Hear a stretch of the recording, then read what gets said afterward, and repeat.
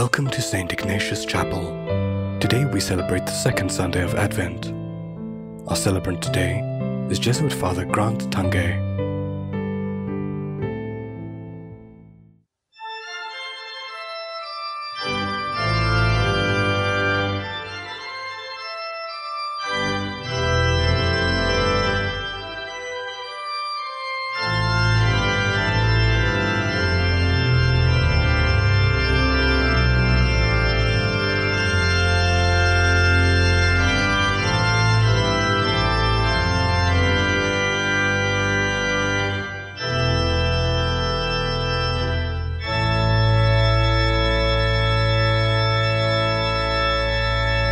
In the name of the Father, and of the Son, and of the Holy Spirit.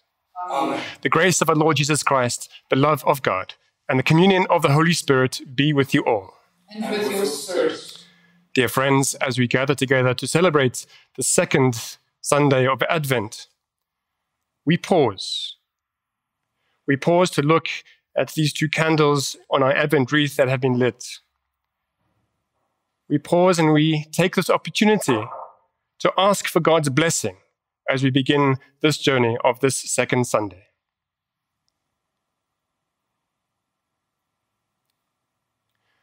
Lord God, your church joyfully awaits the coming of its Savior, who enlightens our hearts and dispels the darkness of ignorance and sin.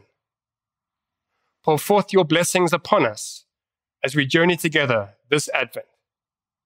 May their light reflect the splendor of Christ, who is Lord forever and ever. Amen. Dear friends, this blessing, the words of this blessing are very beautiful. The church joyfully awaits the coming of the Savior, who will enlighten our hearts and dispel the darkness of ignorance and sin. We continue to prepare our hearts for God's coming, for his Son. We continue to prepare for his Advent. And as we will see in the gospel reading today, we can hear John's voice crying out in the wilderness, saying just that. He is alerting us to the coming of the Son. And in the gospel, we can hear the call of John and the call of God in the gospel to love more generously, to love more deeply in our families, in our places of work, in our lives. We come to the table of the Lord today, knowing that God loves us and asks us to respond to that love, but also knowing that we do not always love as he wants us to love. We do not always pour our hearts out generously, giving ourselves to one another. And so we come to the table of the Lord, asking for his grace and for his forgiveness. You were sent to heal the contrite of heart. Lord, have mercy. Lord, have mercy. You came to call sinners. Christ, have mercy. Christ, have mercy. You are seated at the right hand of the Father to intercede for us. Lord, have mercy. Lord, have mercy. May Almighty God have mercy on us, forgive us our sins, and lead us to everlasting life. Amen. Let us pray.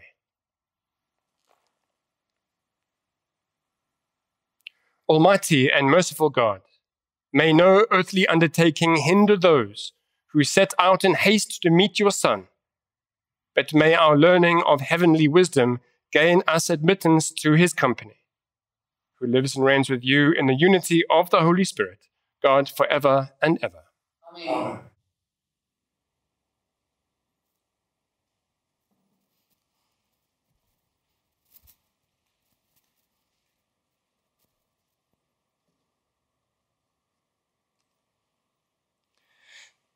A reading from the book of Baruch. Take off the garment of your sorrow and affliction, O Jerusalem, and put on forever the beauty of the glory from God. Put on the robe of the righteousness from God. Put on your head the diadem of the glory of the everlasting. For God will show your splendor everywhere under heaven, for your name will forever be called by God. Peace of righteousness and glory of godliness. Arise, O Jerusalem, stand upon the height, and look toward the east, and see your children gathered from west and east at the word of the Holy One, rejoicing that God has remembered them. For they went forth from you on foot, led away by their enemies. But God will bring them back to you, carried in glory as on a royal throne. For God has ordered that every high mountain and the everlasting hills be made low, and the valleys filled up to make level ground, so that Israel may walk safely in the glory of God. The woods and every fragrant tree have shaded Israel at God's command. For God will lead Israel with joy in the light of his glory, with the mercy and righteousness that come from him. The word of the Lord. Thanks be to God.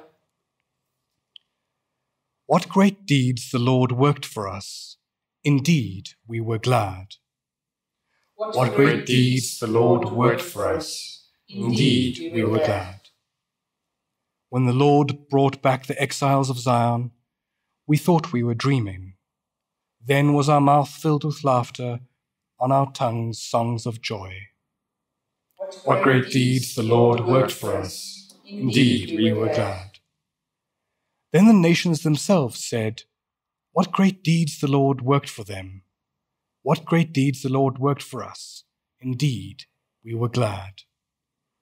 What great deeds the Lord worked for us. Indeed, we were glad. Bring back our exiles, O Lord, as streams in the south. Those who are sown in tears will sing when they reap. What great deeds the Lord worked for us. Indeed, we were glad. They go out full of tears, bearing seed for the sowing. They come back with a song, bearing their sheaves. What great deeds the Lord worked for us. Indeed, we were glad. A reading from the letter of St. Paul to the Philippians. Brethren, always in every prayer of mine for you all, I make my prayer with joy, thankful for your partnership in the gospel from the first day until now. And I am sure that he who began a good work in you will bring it to completion at the day of Jesus Christ. For God is my witness, how I yearn for you all with the affection of Christ Jesus. And it is my prayer that your love may abound more and more with knowledge and all discernment, so that you may approve what is excellent and may be pure and blameless for the day of Christ, filled with the fruits of righteousness which come through Jesus Christ, to the glory and praise of God. The word of the Lord. Thanks be to God. Alleluia, alleluia, alleluia. Alleluia, alleluia, alleluia. Prepare the way of the Lord, make his paths straight. All flesh shall see the salvation of God. Alleluia, alleluia, alleluia. Alleluia, alleluia, alleluia. The Lord be with you. And with your spirit. A reading from the Holy Gospel according to Luke. Glory to you, O Lord. In the 15th year of the reign of Tiberius Caesar, Pontius Pilate being governor of Judea, and Herod being tetrarch of Galilee, and his brother Philip, tetrarch of the region of Iturea and Trachonitis, and Lysanias, tetrarch of Abilene, in the high priesthood of Annas and Caiaphas. The word of God came to John, the son of Zechariah, in the wilderness. And he went into all the region about the Jordan, preaching a baptism of repentance for the forgiveness of sins. As it is written in the book of the words of Isaiah the prophet, the voice of one crying in the wilderness, prepare the way of the Lord, make his paths straight. Every valley shall be filled, and every mountain and hill shall be brought low, and the crooked shall be made straight, and the rough ways shall be made smooth, and all flesh shall see the salvation of God. The Gospel of the Lord. Praise to you, Lord Jesus Christ.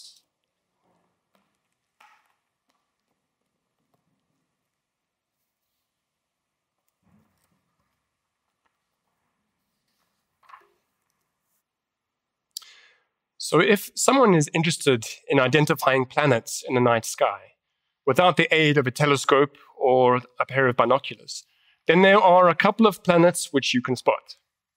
You can see planets like Jupiter or Saturn or Venus and Mercury. At first, you need to be able to distinguish these planets from bright stars. And you need to know which planets you're looking at. You can be helped in this by looking at a sky map, which you can easily find online. With this map, you can see where a planet is likely to be in a particular month. If you're going planet watching, then Jupiter, Venus, and Saturn are simple to find, or simple enough to find, in the night sky. These are good planets to start with. But if you want a nice challenge, then you can try and find and identify Mercury. Because Mercury is the closest planet to the Sun, it can only be spotted an hour before sunrise or an hour after sunset. It is less bright than Venus and often very close to the horizon. You need twilight, which is that time either before the sun breaks into the sky at dawn or after the sun has traveled its course across the sky and is set to see Mercury's light. So in 2021, just at the beginning of November, you could have seen Mercury in the mornings, getting up way before the light of the sun's dawn blotted out its grayish luminescence. But these early mornings can be worth it. Mercury has its own beauty, and getting up early to welcome a night light in the sky before the onset of a glorious dawn can be immensely satisfying. As we celebrate the second week of Advent, we have the gospel story relating John the Baptist. The Gospel of Luke portrays the start of John's preaching in public, like the call of one of the Old Testament prophets.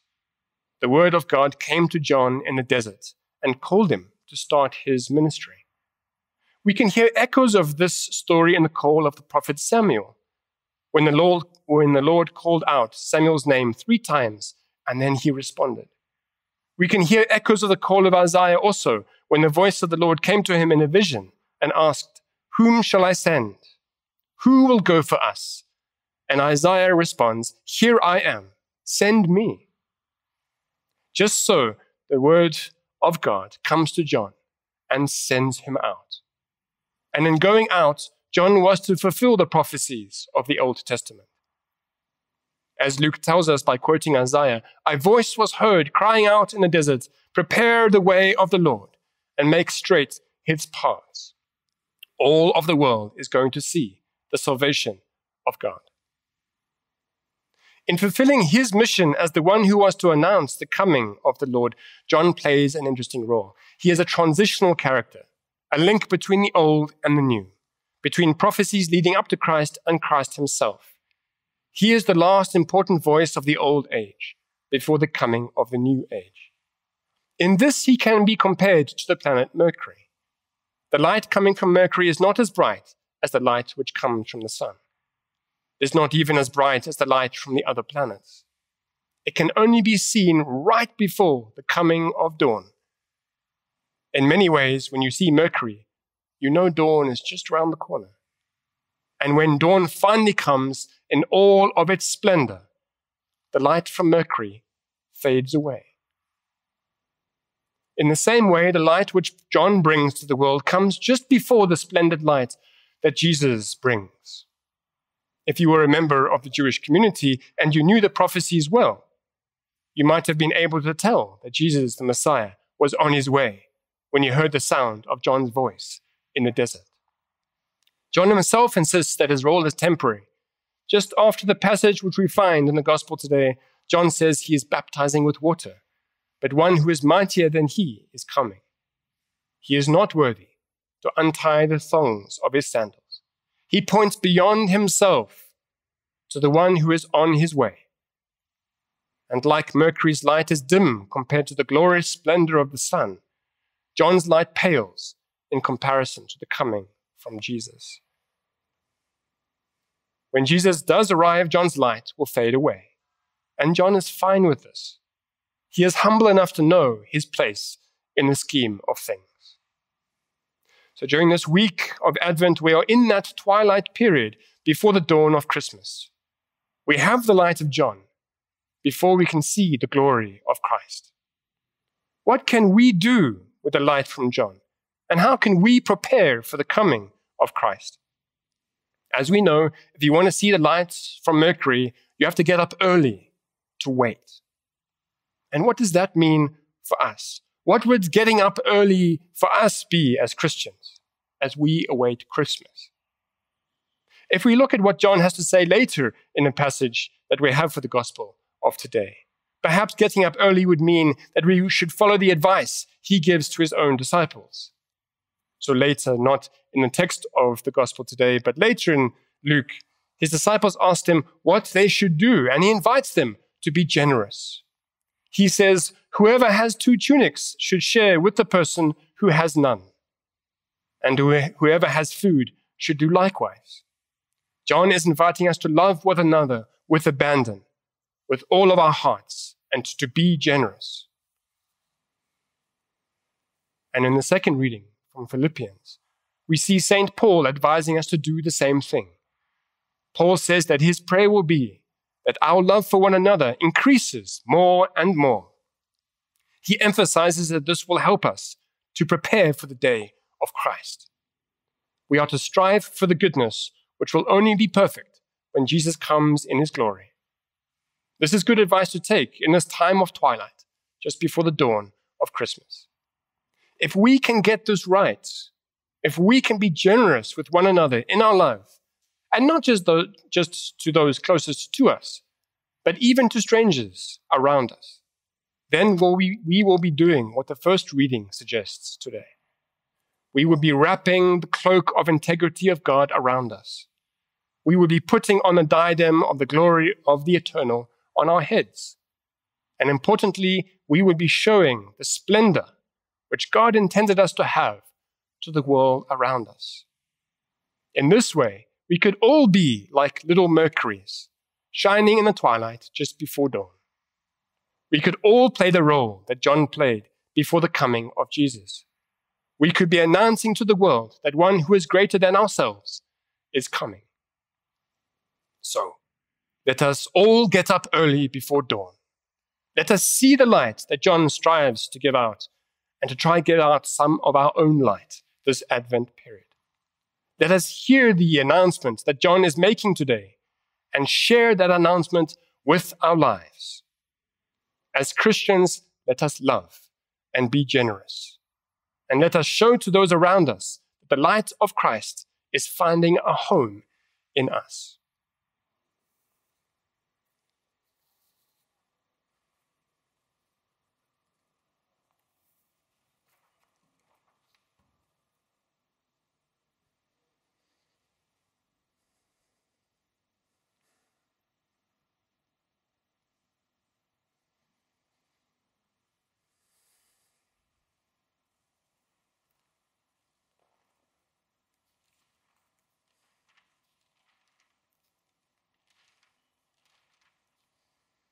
Let us profess our faith together.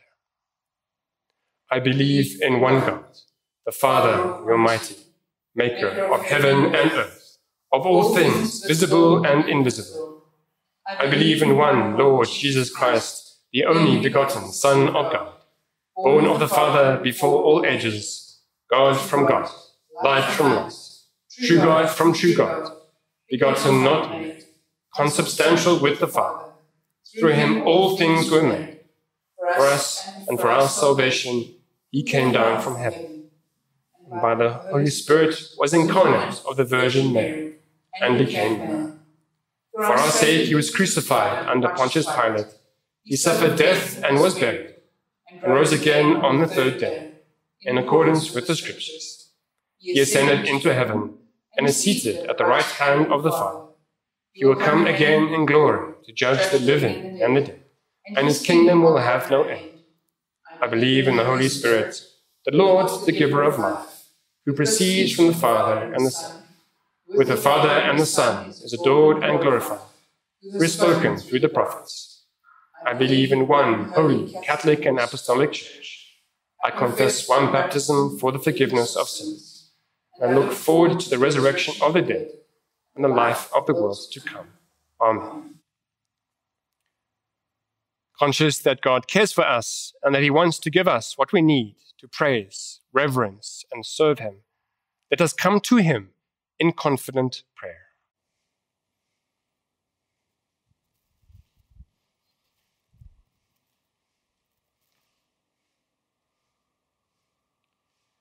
We pray for our church. May the generosity and love which John invites us to be nurtured in our Christian communities as we prepare for the celebration of Christmas. Lord, hear us. Lord, graciously hear us. We pray for our families. May the light of Christ be seen in the way we treat one another in our families this Advent, announcing his coming by our lives. Lord, hear us. Lord, graciously hear us. We pray for peace in the world.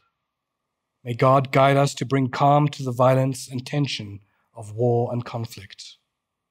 Lord, hear us. Lord, graciously hear us. We pray for our environment. May God guide the leaders of the nations who signed the Glasgow Climate Pact, that they will know how best to implement it, to protect our planet and those most impacted by climate change. Lord, hear us. Lord, graciously hear us. We pray for the sick, the lonely, the oppressed, and the suffering this Advent. May they see the generosity and care that marks a community preparing for the coming of Christ. Lord, hear us. Lord, graciously hear us. Loving Father, we come to you with hearts open and waiting for the coming of your Son. Listen to the prayers of your faithful as we pour out our hearts before you. Give us all that we need to serve you and to walk more closely with you. We ask this through Christ our Lord. Amen.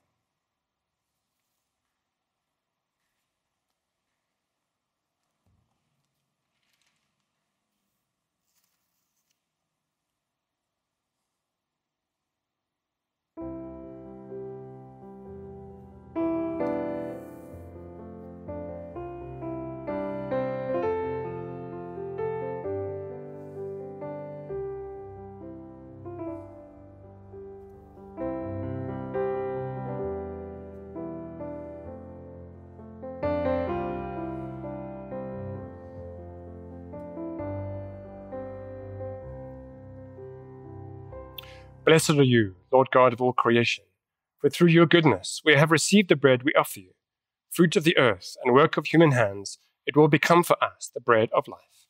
Blessed be God forever.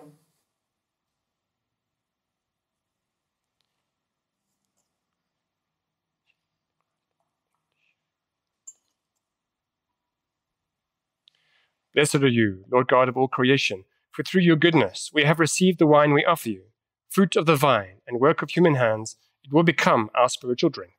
Blessed be God forever.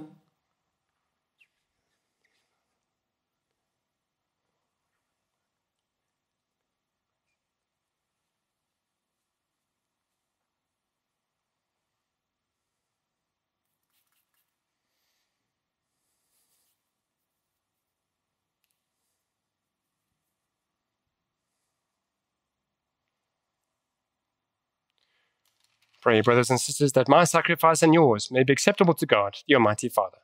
May the Lord accept the sacrifice at your hands, for the praise and glory of God's name, for our good and for all God's holy church. Be pleased, O Lord, with our humble prayers and offerings. And since we have no merit to plead our cause, come, we pray, to our rescue with the protection of your mercy. Through Christ our Lord. Amen.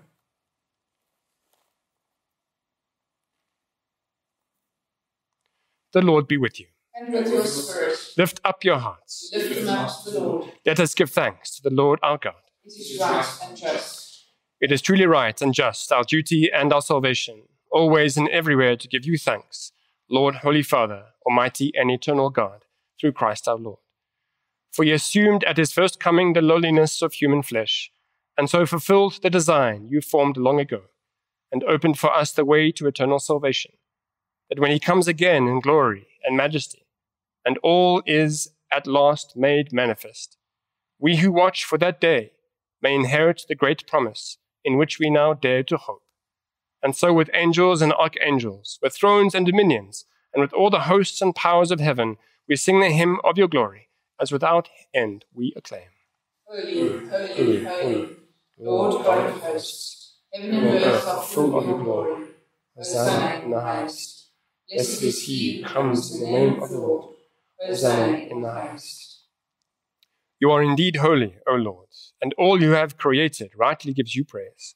For through your Son, our Lord Jesus Christ, by the power and working of the Holy Spirit, you give life to all things and make them holy, and you never cease to gather a people to yourself, so that from the rising of the sun to its setting, a pure sacrifice may be offered to your name. Therefore, O Lord, we humbly implore you, by the same Spirit, graciously make holy these gifts we have brought to you for consecration, that they may become the body and blood of your Son, our Lord Jesus Christ, at whose command we celebrate these mysteries.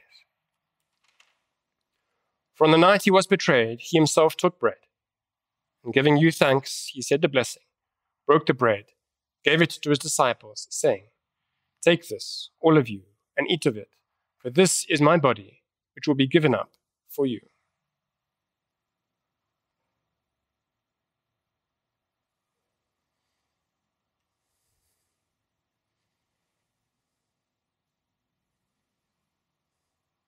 In a similar way, when supper was ended, he took the chalice. And giving you thanks, he said the blessing, gave the chalice to his disciples, saying, "Take this, all of you, and drink from it, for this is the chalice of my blood, the blood of the new and eternal covenant, which will be poured out for you and for many, for the forgiveness of sins. Do this in memory of me."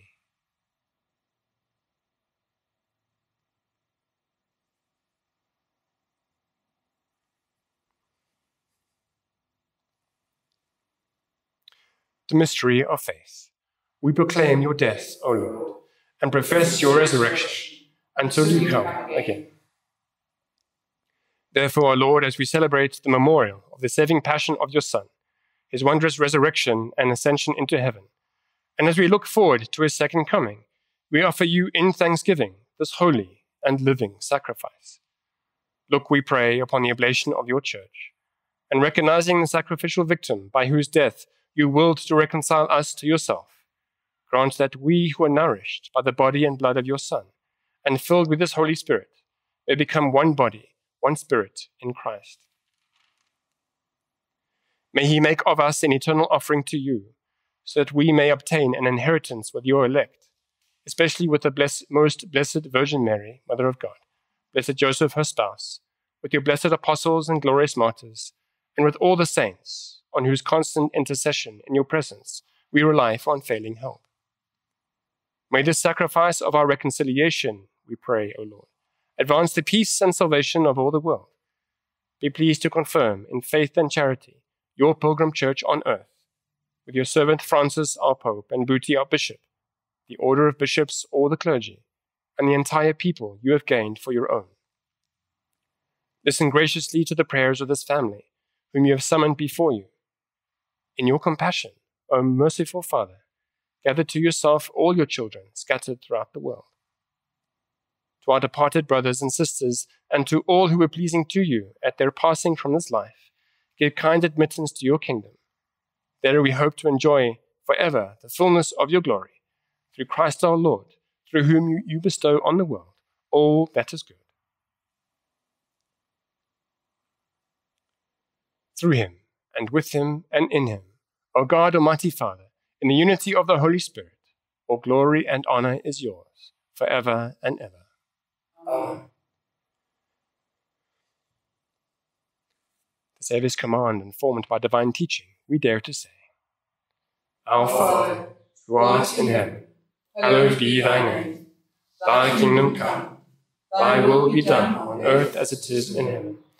Give us this day our daily bread, and forgive us our trespasses, as we forgive those who trespass against us.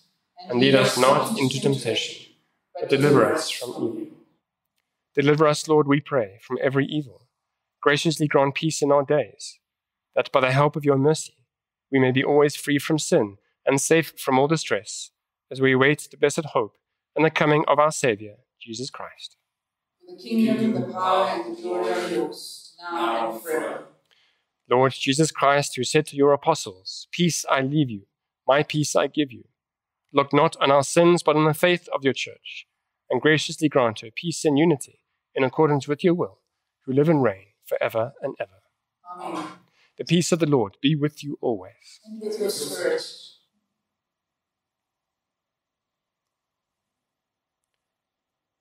Lamb of God. You take away the sins of the world, have mercy on us. Lamb of God, you take away the sins of the world, have mercy on us. Lamb of God, you take away the sins of the world, grant us peace.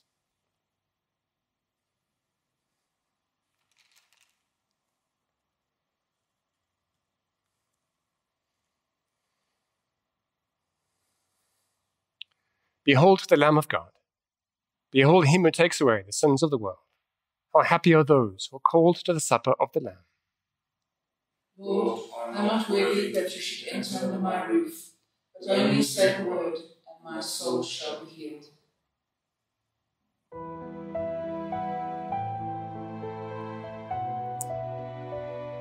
Although you cannot receive physical communion with us now, we invite you into a moment of spiritual communion.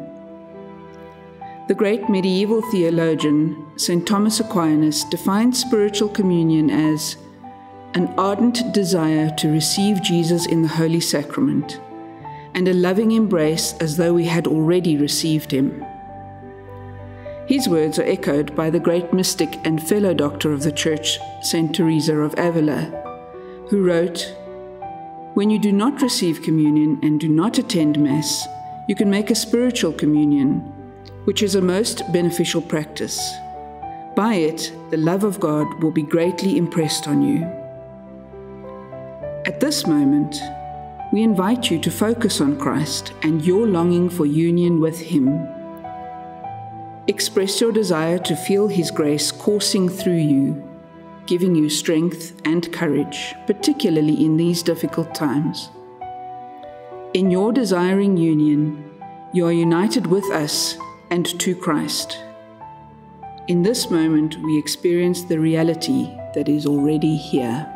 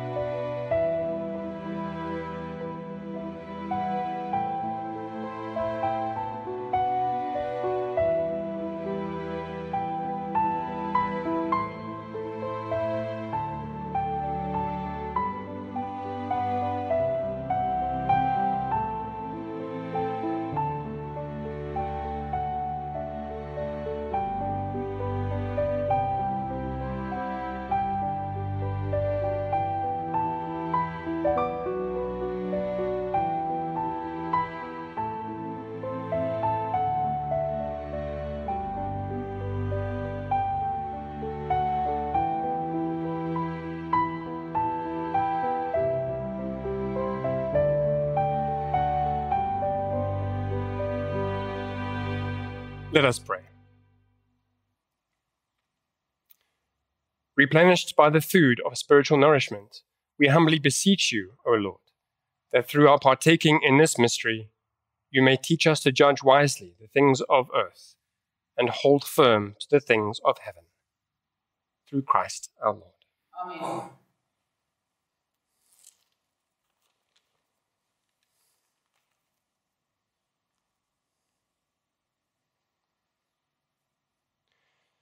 On this second Sunday of Advent, we have a solemn blessing. The Lord be with you. And with your spirit. Bow your heads for God's blessing.